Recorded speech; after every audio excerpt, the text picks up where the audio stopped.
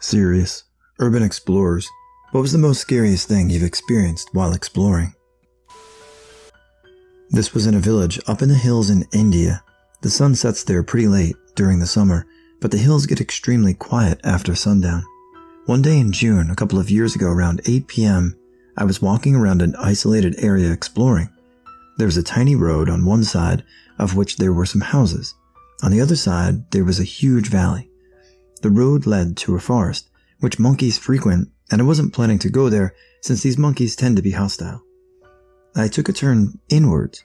After the houses stopped, there were just dust roads here and some heavy undergrowth. I was about to turn around since it was nearing sunset, and it gets very dark right after. However, I kept moving and suddenly, in the middle of nowhere, found a clearing.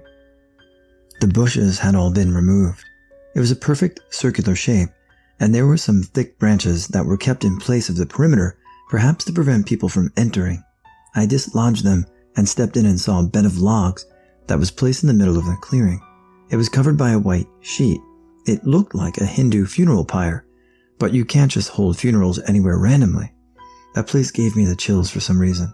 I could hear monkeys howling and birds chirping all this time, but there was complete silence in the clearing.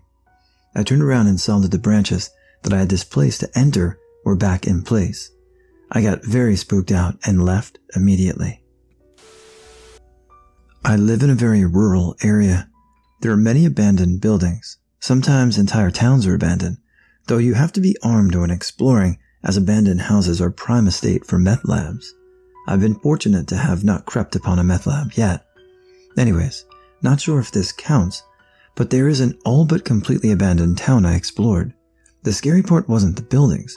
Most of them seemed typical, gutted, musky, edgy graffiti, the works. The church was a little odd, as it was the only building that seemed untouched, despite being vacant the longest.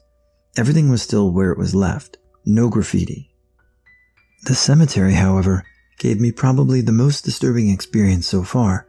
The cemetery was near the church with a dirt road running through the middle of it.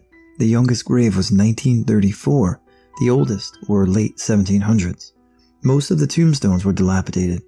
Infant tombstones missing their lamb figurines, fences warped, and a lot of them not even standing anymore or even in the correct places.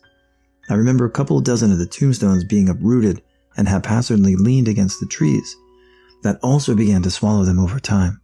This place was truly abandoned, generations of people forgotten, with no one left to pay their respects.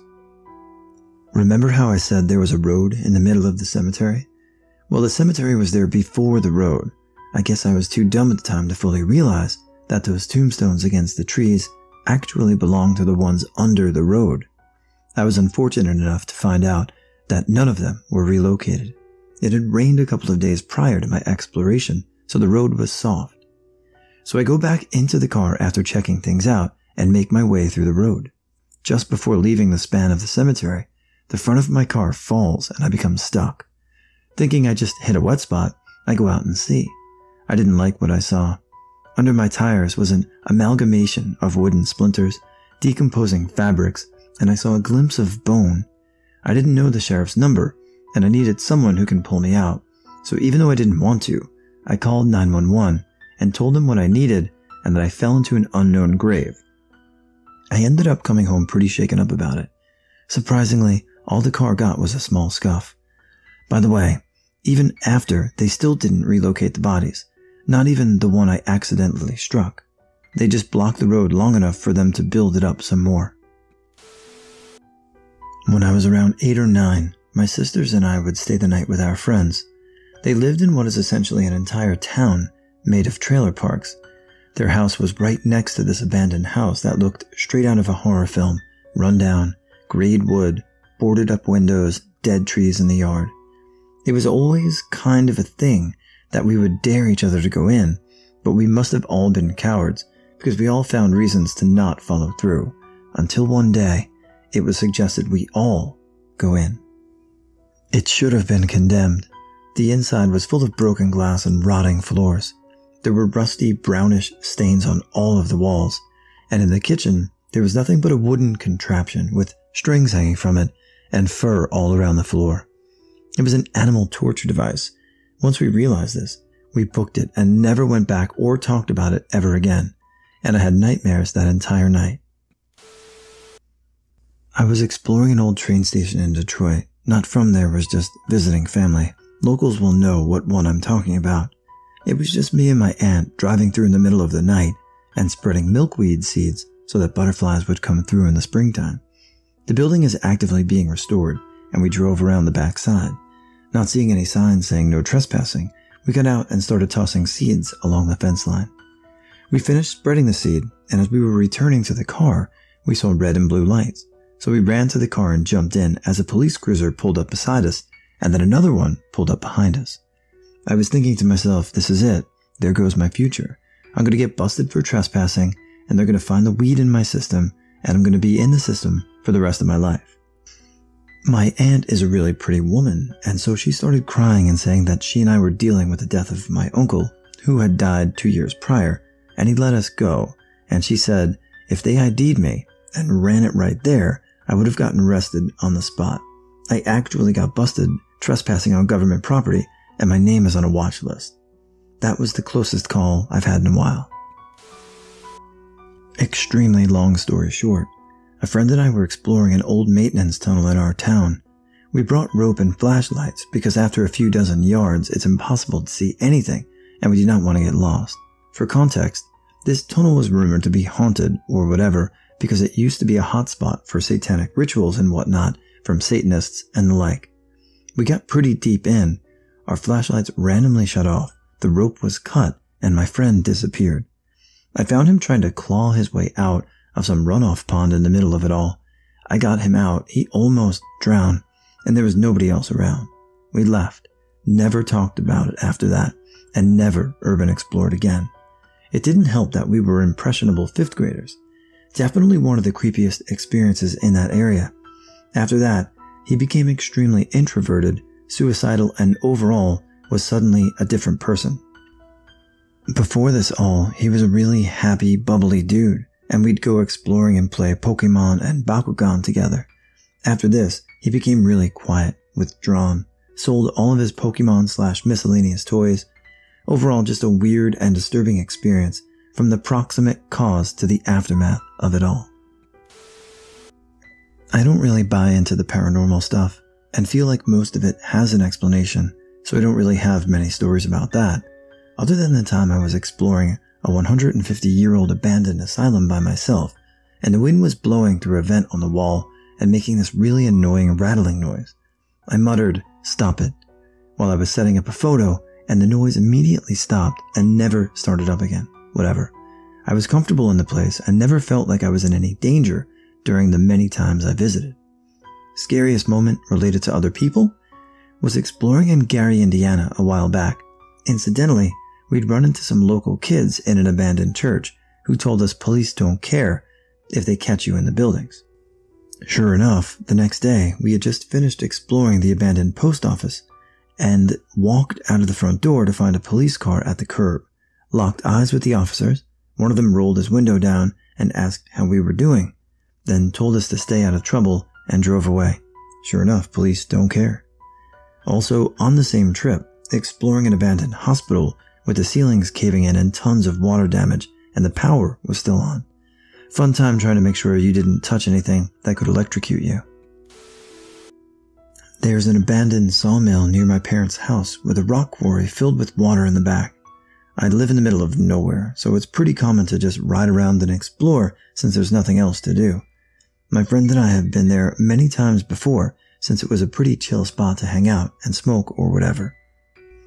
We were riding around with some girls late one night and they had never been, so we decided to take them. It's very dark and I was the only one with a decent flashlight. We parked at the mill and started walking the trail back to the quarry with me leading the way. We were almost to the water and I was probably a good 10 feet or so ahead of everyone else. I shined my flashlight around just looking at stuff. Sure enough, right at the edge of the water was a fat, homeless couple laying completely buck naked on a towel. As soon as my light hit them, the male's head shot up and he looked straight at me. I was the only one that saw them because I took my light off them very quickly. I stopped and very calmly said, "Guys, we need to leave. Now." My friends took off running. Without even a second thought, without knowing what it was. I couldn't help but laugh at this point from the absurdity, so I was running behind them, full speed giggling like a little girl. Looking back, I'm sure the couple was just as scared as I was, but I'm glad we didn't stay to find out. I was exploring an abandoned asylum in the south with a group of friends. We were inside and heard another group of people outside in the wooded area. One of us threw a rock at them, and they yelled, "That's how you get shot." So of course, like idiots, we threw a bunch of rubble in the area. Then we heard gunshots coming at us. The place is known to have a lot of meth addicts frequenting the area. I wasn't too scared because my friend carried if it did get serious, and I didn't feel like it would. A little while later, the cops came in through the gates. They usually patrol the area, and we decided it was best to dip out. On the way out, my friend realized he dropped his gun in the asylum, and we would have to go back while the cops were there. I think that was the scariest part. The person told the cops the situation, the cops laughed, and we just left, so nothing came of it. Another one that isn't really urban exploration was when I went on a date in the woods. 2 cars came and shone their headlights on us and drove off. Then 4 cars came and boxed our truck in. At least 20 plus people came out, and I really thought they were about to sacrifice us. I'm still here though. This was, if I remember correctly, October of 2008 when I was 15 because I wanted to be a rebel, smoking weed, drinking and being a daredevil, even though I wasn't the popular kids. I was nerdy and 5'4", but those were my cringe days. Anyways, me and my friends, Chris, a tall, lanky Asian kid, Michael, a light-skinned kid who always had girls in our school, and Angelo, a nerdy Hispanic kid, decided to go visit an abandoned tunnel in New Jersey called the Gates of Hell, a 3-hour walk, but my friend Michael had his license. I didn't want to go because deep down I'm a Catholic kid, but with a few beers convinced me that I was ready. We went in, just pure walking. We were going to walk away, but then we felt colder as we went deeper in, so Angelo wanted to go even deeper. So we did.